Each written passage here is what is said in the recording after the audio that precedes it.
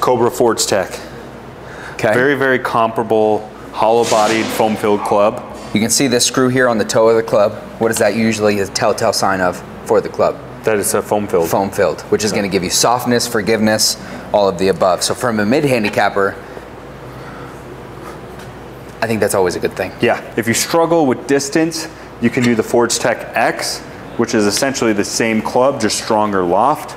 So it's gonna go a little bit further. In Colorado, that is not a problem with altitude here. Give us a couple whacks with that tape. Okay. Oh, it's leaking a little bit. It drew a little bit. All right, should I try a few? Yeah, I would say it's definitely as soft. It's a little clickier sound-wise, just hearing you hit it. You know what, you're right. It is just a touch clickier.